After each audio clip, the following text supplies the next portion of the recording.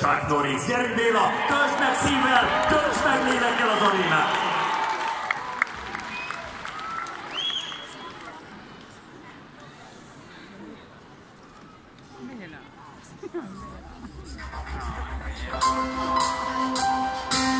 Mondom a lényeget, hallja meg papam maga, azt, hogy elég minden napnak a maga baja.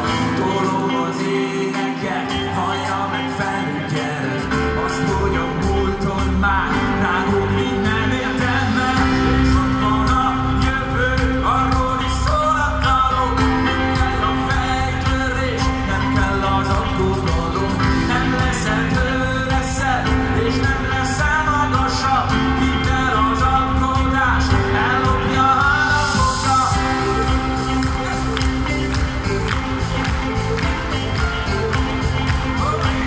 Ellopja állapokat.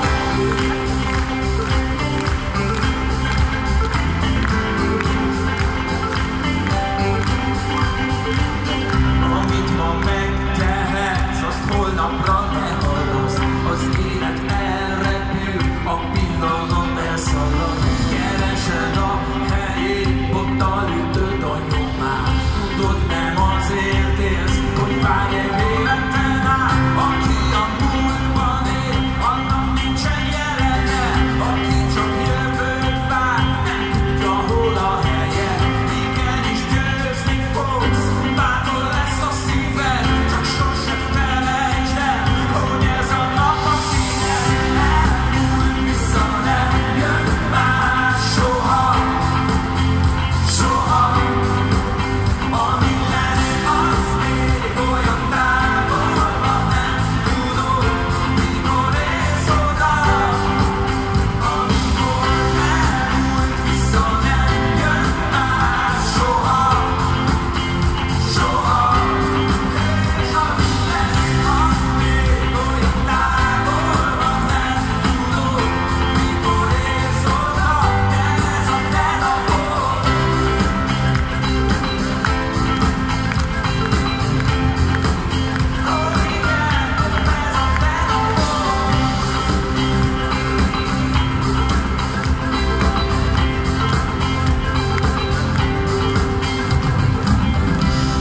Nézd, itt van az idő, és pont ez az a nap, amikor végre felülmúlhatod magadat. Eljött a te időd, mert itt van ez a nap. Siess le, ne maradj, gyertek mondjuk, ami volt. Ami volt, elmúlt, vissza nem jön már soha. Soha. Ami lesz, az még olyan távol van, nem tudod, mikor érsz oda. Ami volt, elmúlt, vissza nem jön már soha. Soha. Ami lesz, az még olyan távol van, nem tudod, mikor érsz oda. Ami volt, elmúlt, vissza nem jön már soha. Soha. És ami lesz, az még olyan távol van, nem tudod, mikor érsz oda. Ez a te napod.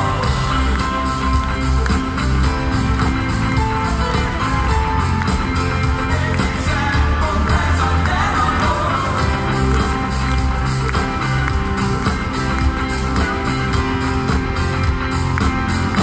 Ez a te napod.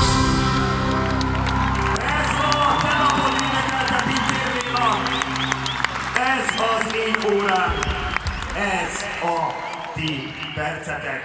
Hölgyeim és uraim, egyetlen percen belül színpadon csak Norris, aki ugye nem csak egy amerikai filmsztár, nem csak egy élő legenda, nem csak aki eltolja ma este az arénát, hanem egy sokszoros karate világbajnok, ezért köszöntsük nagy szeretettel kis karatékáinkat, akik itt lesznek a színpadon. Most pedig, gyertek fiatalok, mert hogy elindul egy zene, és akkor kezdünk, és jöjjön az a taps, mert a taps végén színpadon az Egyesült Államokból, Texasból egyenesen ideérkezett vendégünk, Chuck Norris.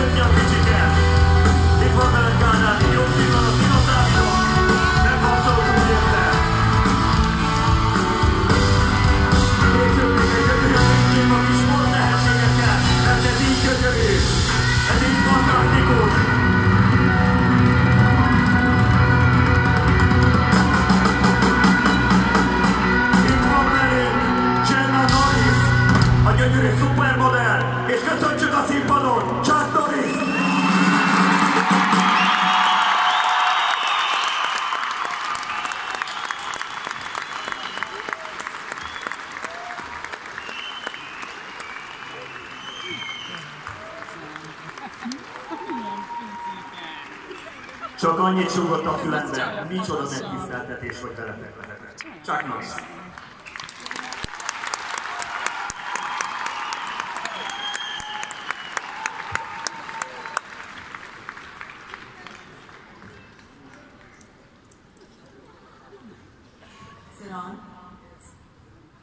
Kedves Chuck, kedves Gina! Annyira örülünk, hogy mind a ketten itt vagytok velünk ma este.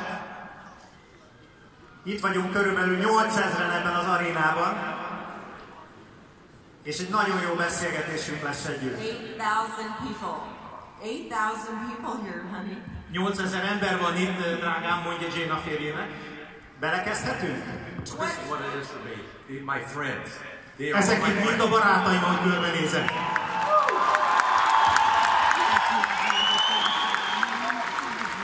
Just got in today to see all your friends.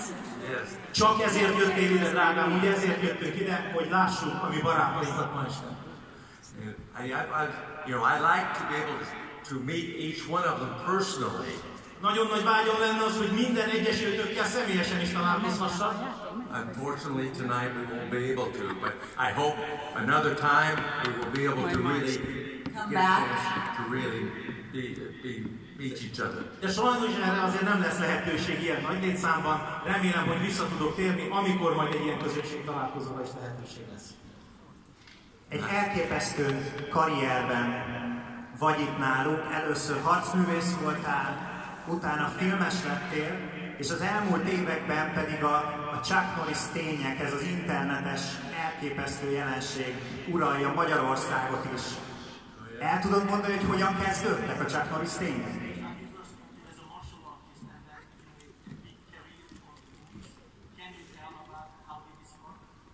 Yes, I graduated high school in 1958. 1958-ban fejeztem be a középiskolát. I was 18 years old. 18 évesen. And I did not want to teach. I did not want to go to college. És az volt a tervem, hogy nem megyek főiskolára. And so I decided to get into the military. Az volt a szándékom, hogy a hadseregbe megyek. And so anyway, I joined the Air Police and I was sent to Korea. Így is történt, és a légierőhöz kerültem, ahol a légierőnél rendész lettem, Koreába vetettek be. And when I got to Korea, you know, I wanted to study a martial art, but the only thing I knew in 1958 was judo. Judo was the only thing I'd ever heard of. És 1958-ban volt még ugyanabban az esztendőben, hogy tehát egy koreai bázisra kerültem, és szerettem volna harcművészetet tanulni, de akkor még csak a judóról hallottam. Az volt az egyetlen harcművészet, amit ismertem. So at the base in Korea, I started studying judo there. Úgyhogy a bázison meg is kezdtem a tanulmányaimat, a judót kezdtem tanulmányozni. And then I decided to go for a walk at the Osan village. És Osan környékén volt a táborunk, és egyik délután úgy döntöttem, hogy besétálok a faluba. And when I walked to the village, és amikor beértem a faluba, I saw some Koreans up on a hill there throwing kicks. Akkor azt láttam, hogy koreaiak ott álltak egy domboldalon, és köríves rúgásokat gyakoroltak. And I'm watching them, trying to figure out what it is they're doing. És néztem őket a távolból, próbáltam kitalálni, hogy mi is az, amit csinál. And they're doing spinning kicks in the air, and I said, "Oh my gosh, I didn't know anyone could do that." Forogva követtek el rúgásokat, így rúgtak, és azt mondtam, hogy ez micsoda, én ilyet még sose láttam. So I decided to go back to the base and ask the judo instructor what it was. Úgyhogy visszasiettem a bázisra, és megkérdeztem az én judo edzőmet, hogy mi az, amit láttam. He said that's called Pang Sudo. And ő azt mondta, hogy ezt Konsudónak hívják. I said, boy, I'd like to learn something like that. Azt mondtam, hogy én ezt nagyon-nagyon szeretném megtanulni. I said, would you take me to meet the instructor of Pang Sudo? Megkértem az edzőmet, hogy vigyen el az ő edzőjükhöz engem. So anyway, he did. He took me to the down in the village and introduced me to the instructor. Meg is tette, bementünk a faluba, és találkoztam az ő edzőjükkel. And when I was there, all the Koreans are doing all this. There's no Americans in it. Amikor elmentünk, akkor az edzőterembe mentünk be, és azt láttam, hogy mindenki, aki ezt a küzdőművészetet űzte, az koreai volt, senki nem volt az amerikaiak közül ott. So I asked the instructor, I said, why aren't Americans taking this? Megkérdeztem az edzőt, hogy amerikaiak miért nem veszik fel ezt a kurzust, vagy miért nem űzik ezt a sportot, küzdőművészetet. He says they try, but they cannot make it. Azt mondták, hogy próbálták már, de nem tudják megcsinálni. I said, well, I want to try. He says, you'll probably leave like everyone else. Azt mondtam, hogy szeretném én is megpróbálni, és azt mondták, hogy ugyanúgy el fogsz menni, mint a többiek elmentek. You'll be surprised. I'm going to stay with you the whole time. Képzeljétek el, meglepődtek azon, amit mondok, ott voltam velük, mindvégig is csináltam. So I started studying Pang Sudo Monday through Saturday for 6 days in a row. I taught from 5 o'clock in the evening to 5 at night, 5 hours a day, 6 days a week. Konszudót elkezdtem én magam is tanulni, minden héten 5 napon keresztül 5 órán. And I studied judo on Sunday, the last day. És közben a judót is tovább tanultam, a hét utolsó napján mindig vasárnap. And so as I'm training, I finally, the instructor says, you're ready to test for your black belt. És hát ott voltam, edzettem velük, tanultam, egyre többet sajátítottam el, és egyszer azt mondta az edző, hogy készen állsz a fekete öves vizsgára. I'm going to tell you something I tell nobody. Most olyat elmondok nektek, amit még senkinek nem mondtam eddig. I didn't make my first black belt. Elbuktam az első vizsgán, nem sikerült az első feketeöves vizsgám. I went to Seoul, Korea to test for my black belt, and it's the middle of winter. Freezing. Tél közepén voltam Koreában, hogy a feketeöves vizsgámat letegyem, és ott csontdermesztő hideg van. And we're going to do it at a gym, huge gym like this, but no area. I mean, It was freezing. It was freezing. Snow outside. Egy hatalmas nagy sportcsarnokban volt a vizsga, egy olyanban, mint ez is, de nem volt fűtés, kint vagy volt, belül is nagyon hideg volt. There was 120 testing for the different belts. 120-an indultak különféle övekre szóló vizsgákon. So we had higher ranking black belts and then the lower black belts. A legmagasabb rangú vizsgára készülők voltak a feketeöves vizsgát elvégezni kívánók, és aztán az alacsonyabb rangú övekre. I'm the only non-Korean there. Én voltam az egyetlen egy nem koreai. And and we all sit down and with just a karate uniform on. És a karate egyenruha volt rajtunk, és abban leültünk a földre. And it's freezing cold. Fagyasztó hideg volt. So I have to sit there for 4 hours. Leültünk, és 4 órán keresztül kellett ülni. And finally, I'm the last one to be tested for my black belt. És én voltam az utolsó, mert én a feketeövre mentem. Finally, I try to get up from the winter freezing. I get up and I can hardly move. És ennyi órás ülés után, amikor próbáltam fölállni a fagyasztó hideg padlóról, egyszerűen nem bírtam mozogni, nem mozogtak a tagjaim. So I'm walking out to test for my black belt. Így sétáltam a helyemre, hogy elkezdjem a vizsgagyakorlatot. And Grandmaster Wong Ki is his name. Wong Ki. Wong Ki-nak hívták a nagymester.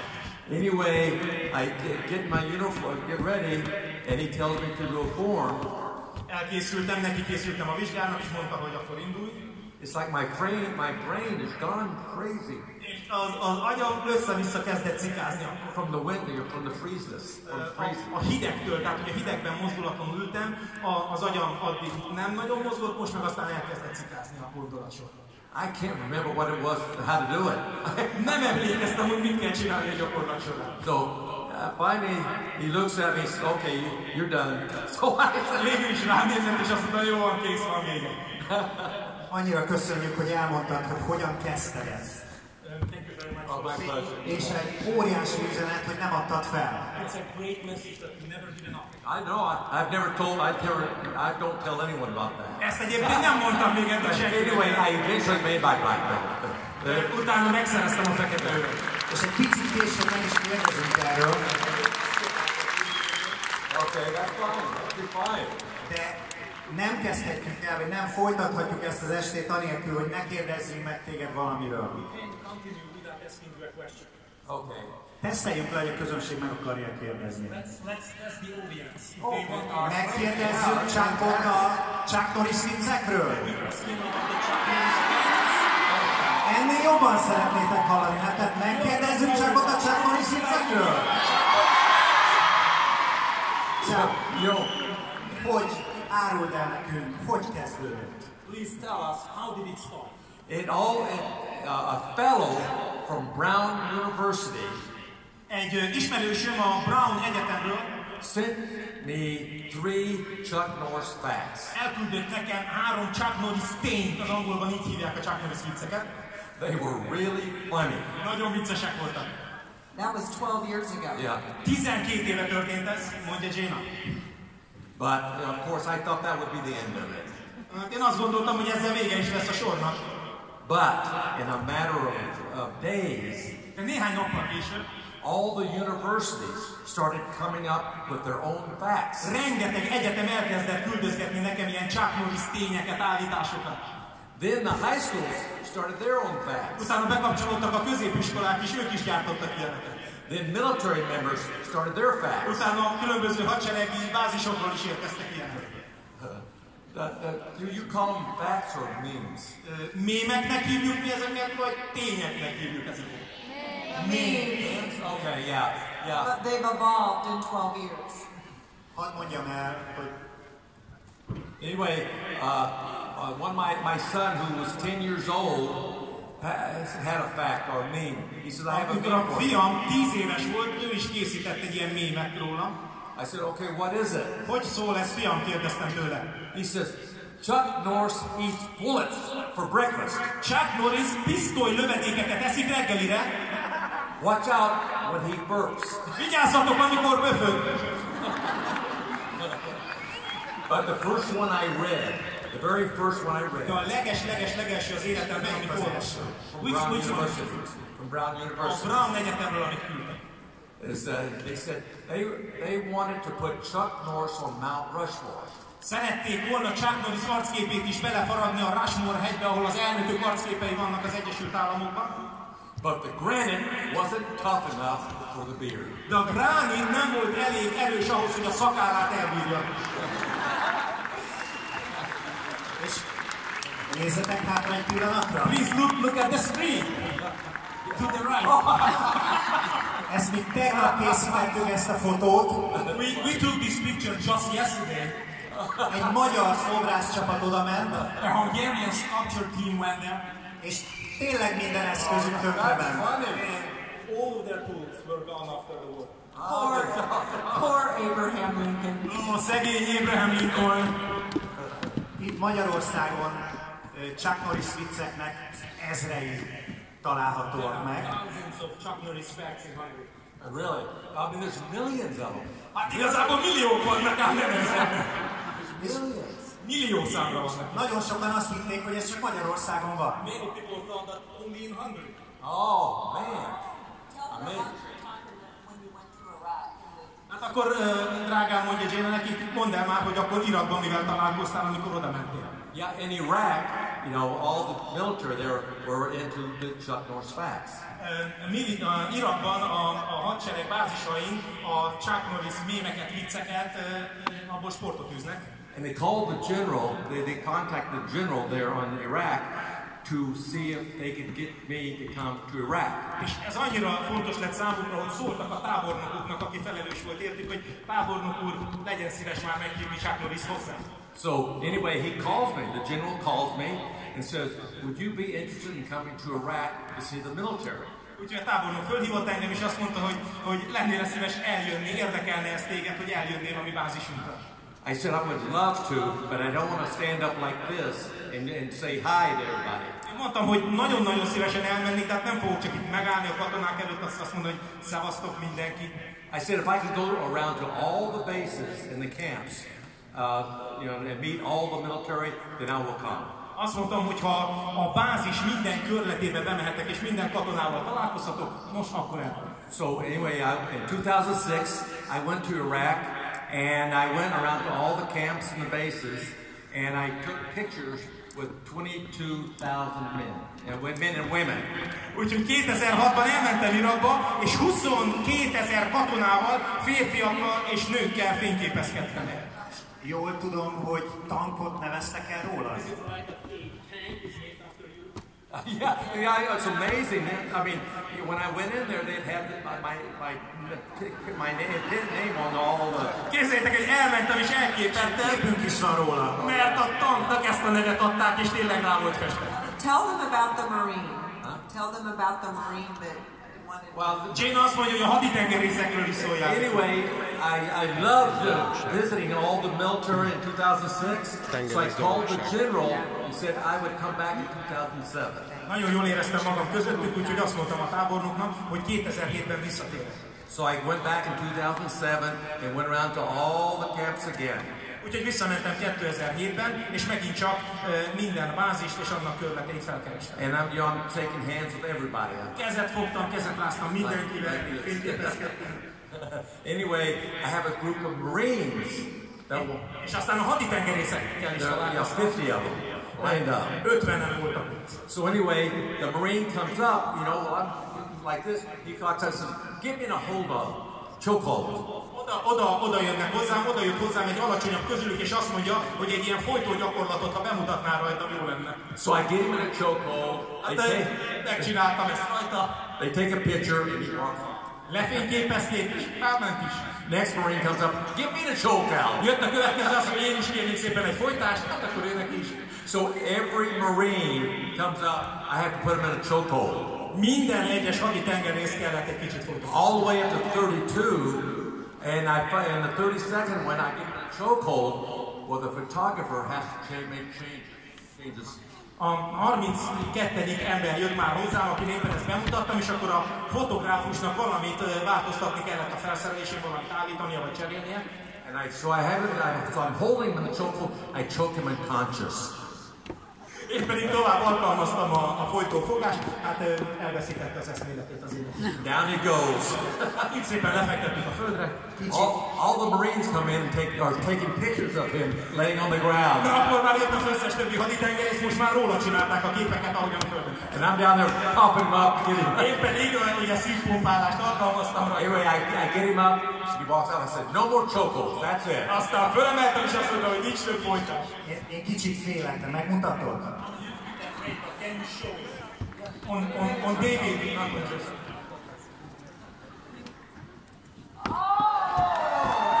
Hold it. Tartsd még egy kicsit, csak. Nem mondom, hogy otthon a beszélgetés. Nem jönne mindenki fel ide? Magyarországon Katasztrófa. ugyanolyan népszerű vagy, mint az amerikai katonák között. Oh, that's great. I just love it. I was here as I came to here in the 80s. A 80-as években jártam már Magyarországon. Yeah, during my film days. Amikor a filmiparban voltam foglalatos.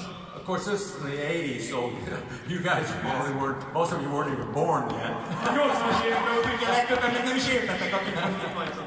But I loved it then, and I love it now. Már akkor is szerettem itt lenni, most pedig nagyon-nagyon szeretem. Készültünk egy meglepetéssel. Üljünk vissza egy picit, és megnézzünk két rövid filmet. Katasztrófa.